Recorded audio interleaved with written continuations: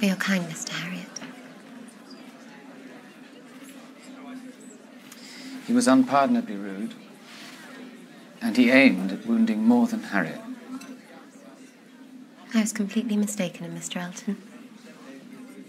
There is a littleness about him which you discovered and I did not. You would have chosen for him better than he has chosen for himself. Harriet Smith has some first-rate qualities which Mrs. Elton is totally without. She does you credit, Emma, as you do her. Come, set your companions an example. They're all lazy. They're all asleep. You must dance another set. I am ready whenever I am wanted. With whom will you dance? With you. If you will ask me. You have shown that you can dance, and we are not really so much brother and sisters to make it improper. No, indeed.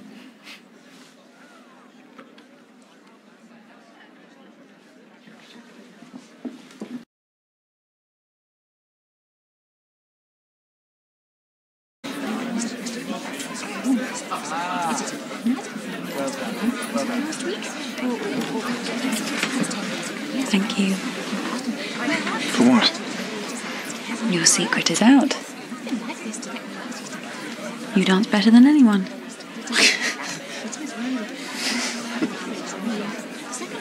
I was completely mistaken in Mr. Elton. There is a littleness about him which you saw, and I did not. He always was a small man, made smaller by his wife.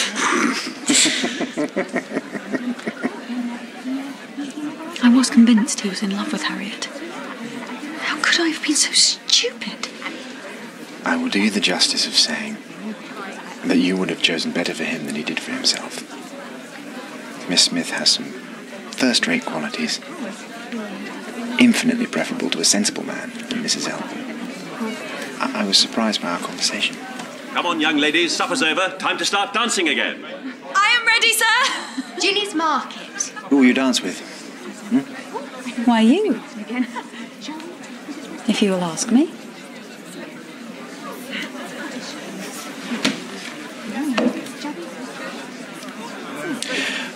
Will you dance, dear Emma?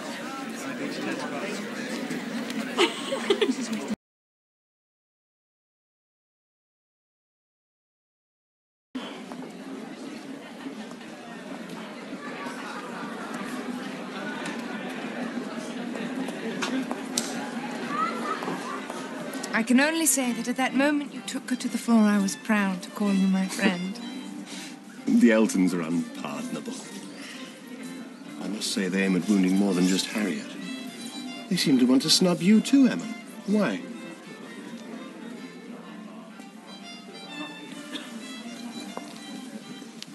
Certainly, Mrs. Elton has no reason to dislike you.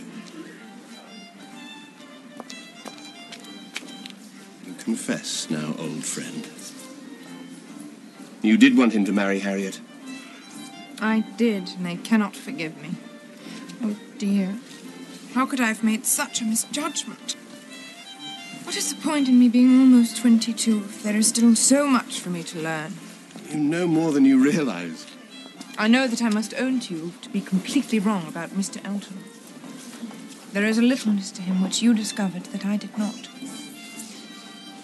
In return for your acknowledging so much, I say that you chose for him better than he chose for himself. Harriet Smith has some first-rate qualities about her which Mrs. Elton is entirely without. Your friend surprised me. Most pleasant. Emma, dear, as a last dance, will you come and set the example for your companions? Gladly. Whom are you going to dance with? With you, if you will ask me. You have shown yourself a fine dancer despite all your protests, and it should not be improper for us to dance. After all, we are not brother and sister. Brother and sister? No, no. Indeed, we are not.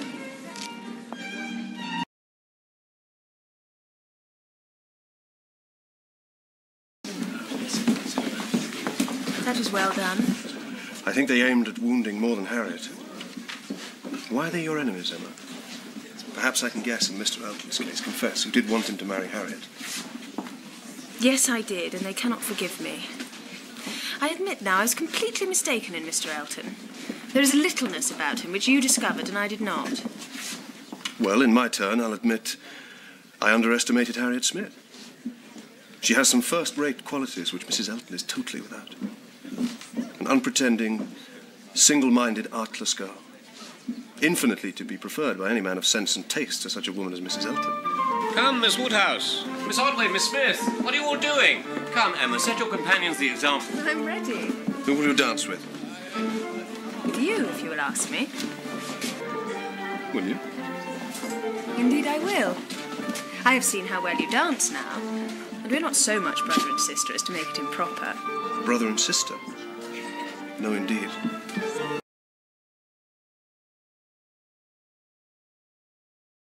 Thank you, Mr. Knightley, for your kindness to Harriet just now. I consider that man's behaviour most odious and hurtful. I fancy they both aimed at wounding more than poor Harriet. Most probably. Emma, why have they become your enemies? Confess that at one time you did think that he and Harriet would have made a good match. I did, most mistakenly, as I now see. And they cannot forgive me for it. Well, I shall not scold you. I shall leave you to your reflections. Can you trust me to such flatterers? Does my vain spirit ever tell me I am wrong? Not your vain spirit, perhaps, but your serious one. If the first one leads you wrong, I'm sure the other tells you.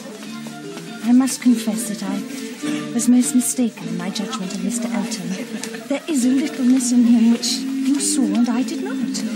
And I fully convinced myself of his being in love with Harriet. I realise I was sadly wrong. And in return for your acknowledging so much, let me do you the justice to say that you would have chosen for him better than he has for himself. You really think so?